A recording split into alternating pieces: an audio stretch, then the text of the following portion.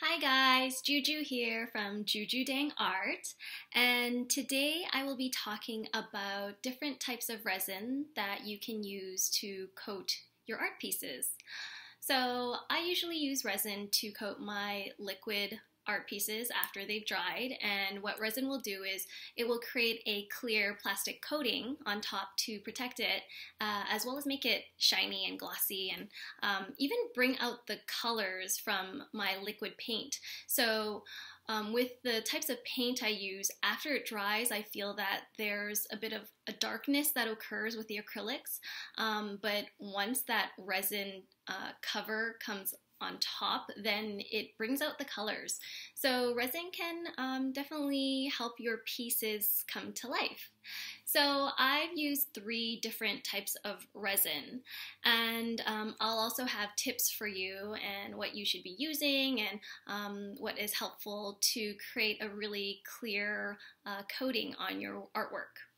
So as for what you will need some, well, I like to use big popsicle sticks. Those are always helpful for stirring, as well as trying to move around the resin, as well as plastic measuring cups with the measurements on the cup, gloves, and hand sanitizer. So what the hand sanitizer does is, say if you're not wearing gloves and you're just trying to fix little areas, if you get any resin on your fingertips, the hand sanitizer helps to take that stickiness off. So that is always good to have on hand. As well as painter's tape, a plastic cover for your table. So resin will not stick to plastic items.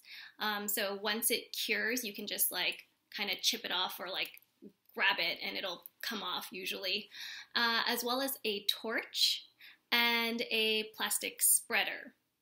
So when you're working with resin, it's important to have the room temperature at around 24 degrees Celsius or 75 degrees Fahrenheit, because resin needs warmth to work properly. If it's too cold, it won't cure as readily.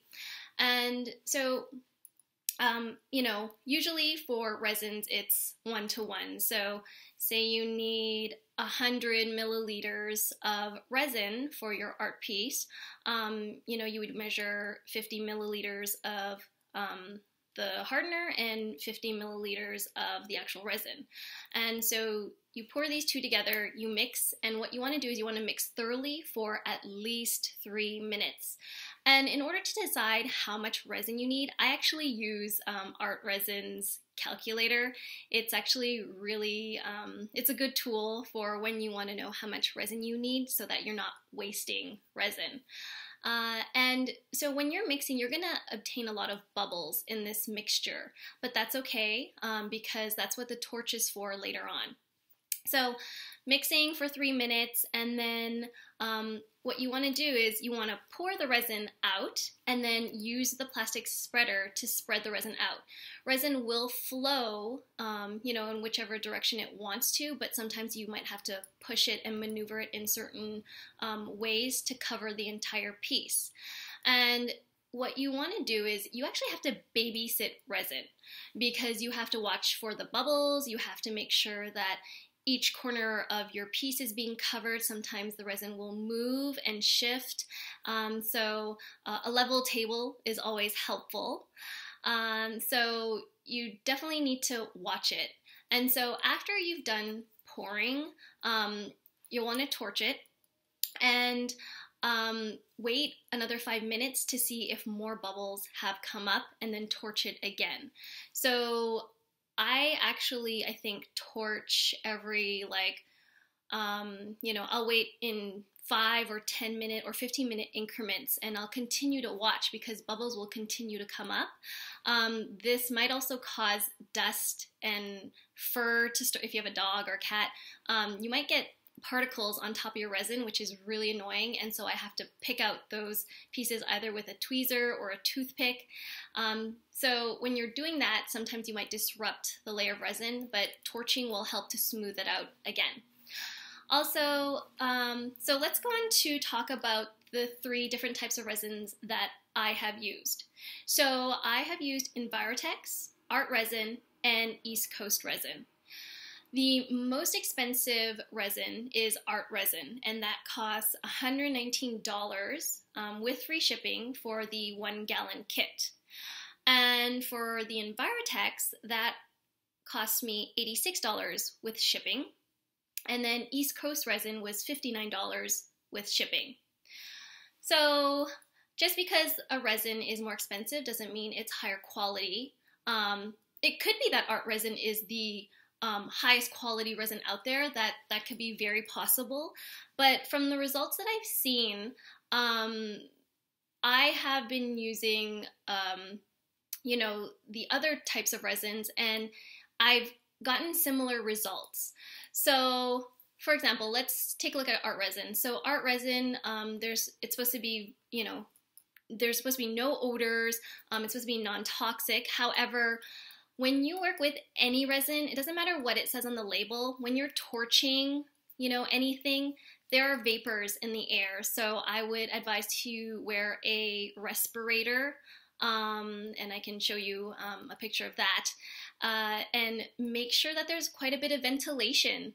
I wouldn't use it with your animals around, with your kids around, like maybe go to another room that is well ventilated, and just do your art there. So, I know some people might work, just in their living room, but sometimes those fumes can be harmful. So, so with Artresin, I actually found that their resin was very liquidy, so it was very flowy, and I found that it actually took longer to cure, so as in to harden. So when I would pour it, I actually felt like I had to babysit quite a bit and that it was too liquidy for me. But the end result was fine. Everything looked really clear. And so let's go on to Envirotex. When I used Envirotex, I actually felt that the consistency was less liquidy, and so the curing time was shorter, as in for when we talk about bubbles. I felt that Envirotex compared to Artresin had the same amount of bubbles. You just try to remove the bubbles with, your torch. So Envirotex actually worked well for me, and product was great. And then East Coast resin I actually found to be probably the hardest to work with later on. It was weird. I think the resin over time, when I don't know if it expired or maybe it was too old, that I felt that it would cure too quickly. So I found with the East Coast resin, which was the cheapest, probably was the most difficult to work with maybe, but end result was totally fine as well. Overall though, I feel that Envirotex was actually the best for price and for the fluid consistency and the curing time. So for me, it wasn't the most expensive product that I found to be the best for my artwork. I actually found that Envirotex was the better product out of all three. But to each their own, of course. You should try out many different types of resin. Of course, safety comes first, so please be careful with the torch, be careful with the fumes, and just have fun with your artwork. And if you have any questions, you can always email me, and you can follow me. I'm on Instagram at Juliet_Dang. I'm on Facebook at JujuDangArt. I also have an Etsy shop.